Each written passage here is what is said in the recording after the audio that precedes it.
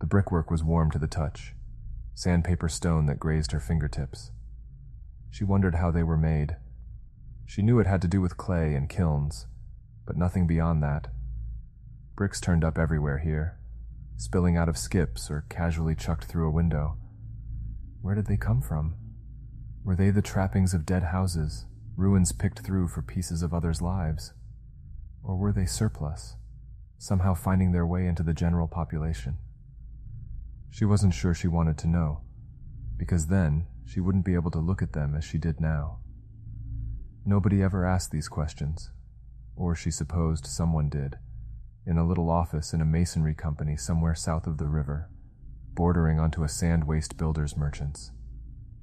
But outside of that little world, they were more like vagabonds, travelers turning up with their own pre-made underground of signs, symbols, communications. One brick talked to another brick about the conditions in Southwark, for example, the places to hide, to avoid humans. Campfire talks revolved around dreams of being part of a house again, or perhaps a fear, a desire for individuality, for independence, a revulsion towards their mortar-glued cousins. Revolutionary tracts were passed around. Freedom, an end to the mortar which binds and annihilates us, until one of them was picked up by a passing vandal, and the rest scattered to turn up on a roadside somewhere in Aldershot many months later. Neves was contemplating this at a little cafe near Waterloo. The sun shone on mud-stained groundwater, covering a bit of cobblestone. It was one of those cold, sunny days where a preceding rain had blown everything up. It was just London. One hand lay on a notebook, another held a coffee mug. It was actually hot chocolate inside the mug. She was whiling away the time by waiting to see when Simon would notice. He would probably scold her for drinking something so inappropriate to the scene. He was always doing things like that. He had images in his head, specific and well-drawn pictures, lively portmanteaus he wanted so badly to bring into the world, and in this vision, espionage was properly conducted with black, severe coffee. The sun was starting to turn red, framed by two long hedges either side of a residential street. She cocked her head on one side and made a note. The sunsets here came a fraction earlier than one would expect them to. She shifted a leg uncomfortably and swatted at a fly on the table. The timeline was a splinter of Sol. She wasn't exactly sure when it was, but sometime in the 1960s. The cars were oddly rounded, great caps over the wheels, all flowing curves and frontal grills. It was like Art Deco was catching up 40 years too late. But had it been the 1960s a few minutes ago? She sighed and took a sip. No, it hadn't. This kind of life used to seem so glamorous to her once upon a time. She got up and headed down the street. There was absolutely no point trying to keep her notes straight now. Clearly, time had indeed got muddled here. Again. Her contact would have been long since thrown into another reality, and there was absolutely no point in her tarrying in this reality. The road was one of those residential London streets that could be anywhere else in the country, but which have some specific shape or structure that marks them out as being inextricably, invariably London. Flags marking the coronation were strewn from house to house, winking in the sunlight. A street party was going on, people chatting as they held glasses and pitchers of punch or beer, the children darting between their legs in petticoats. Damn. 10 more years gone just like that. 1953. Neves sighed. She really did not want to be doing this. She did not in general like time travel. She much preferred skipping between universes to having the temporal ground shift beneath you. Her newly regained sense of solidity could do without the constant rewriting of time itself. She turned a corner, and a bomb swooped down and blew her into shreds. Neves sighed. She really did not want to be doing this. She did not, in general, like time travel. She much preferred skipping between universes to having the temporal ground shift beneath you. Her newly regained sense of solidity could do without the constant rewriting of time itself.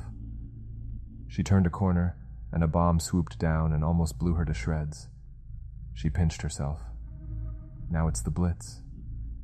She remembered seeing the images of Toulouse burning during the Third Global War back on Orchard. It seemed very similar to that, except that the English had won their war, and the Occitans had not. She stepped forward gingerly. The street was fine. Smokestacks blew up into the air, crowding out the sky. There was no bomb, no broken shrapnel.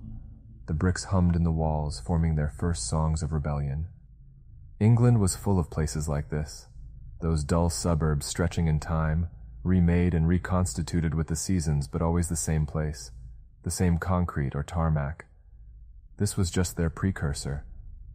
A man strode across the street in a top hat and tails, holding a copy of a newspaper under his arm. She moved forward, glancing up at the towers, barely noticing as the thief's knife slid between her ribs. She moved forward, glancing up at the towers, barely noticing as a thief leapt forward at her. She dodged aside as the neighborhood's respectability collapsed into the past. A loud and well-built man was decrying the French invasion of Russia to some friends. His voice carried over the thick August air. Her clothes were now of the time, stifling and hot. She fanned herself vaguely, enjoying the summer sun. A cart rattled by. She plucked up her skirts as she stepped over a muddy street. She turned a corner and gasped, collapsing from the smallpox. No, wait, that wasn't right. Neves rolled her eyes. She wasn't happy with this particular job. She did not enjoy moving through time. Throwing herself between one solid universe and another was much more her style. Her experiences at Site-01 seemed to have bolstered her sense of self, and she didn't want to see that crumble so soon. As she turned into the next street, a bomb fell and Neves hated time travel. She'd been born in Asturias, a country that knew the value of long and bitter time. It was part of the national culture, the ancient and never-ending raids against Andalus, the long-spent dream of seizing Toledo, the wars over Saragossa and Lisbona that had all seemed to blur into one, as she wrote down dates in a tired history class. She did not want to muck about with the past, dredge the old traumas past her waking eyes. She wanted to. The bomb went off slowly, teasingly. The first licks of flame burst from its skin like crushed fruit. Then they expanded, floating up and around as a great and ragged orb absorbed everything into itself. She felt herself burnt, caressed by the flame, as she moved her languid arms to embrace it. Neves turned a corner and saw herself die. Shit. That wasn't good. There were dozens of herself, entering the same street and being blasted apart. She turned and ran the other way and felt herself crumble and fall with others of her as the smallpox clung onto the intestines, made them bend and bleed. Was that how smallpox worked? Multiplying time avenues. She hated time travel, but no.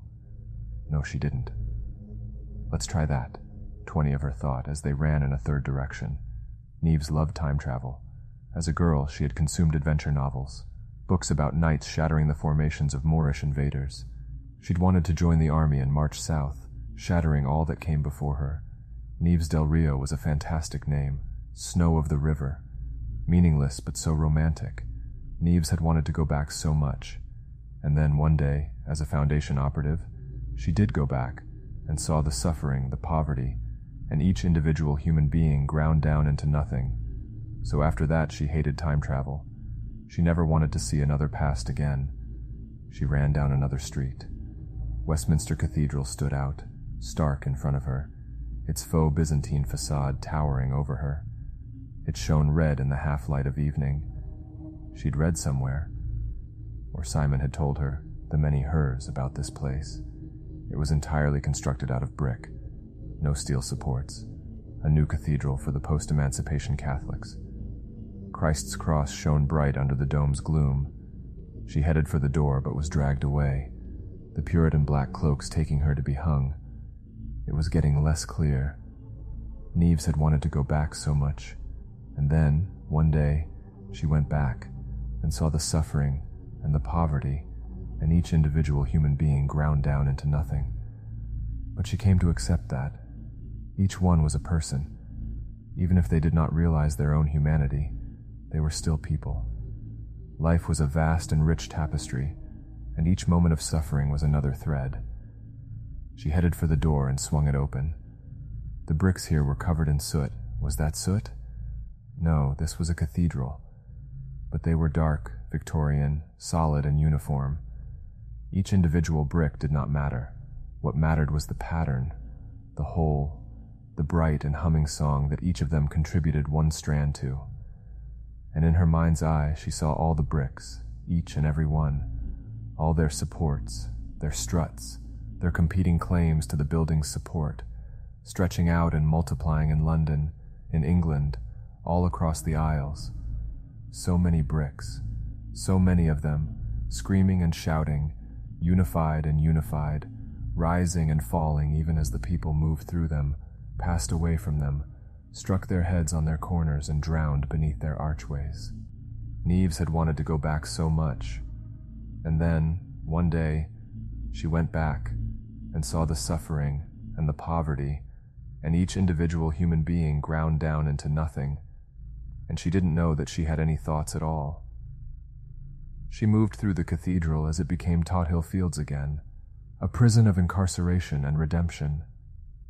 She heard the screams of such a place, smelt the straw and dung, fell again into the cathedral, into the marble floor. She righted herself and ran to the altar as the bricks fell around her, the naked sky of the future and the violet yawning maw that would, God willing, take London into its own. She fell upon the altar and stared at the inscription. It was not the right inscription. Someone had changed it. For thou hadst cast me into the deep, in the midst of the seas, and the floods compassed me about.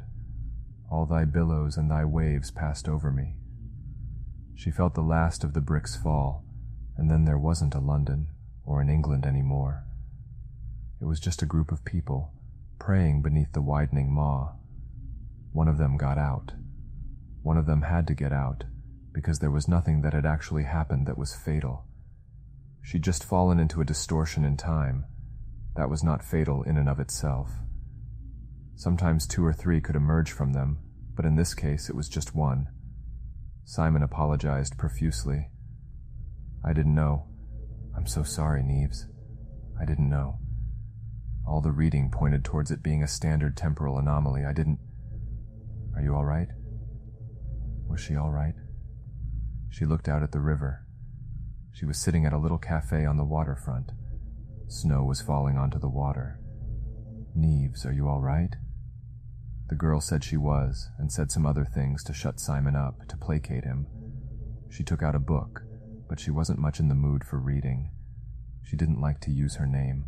She wasn't really sure what it was anymore.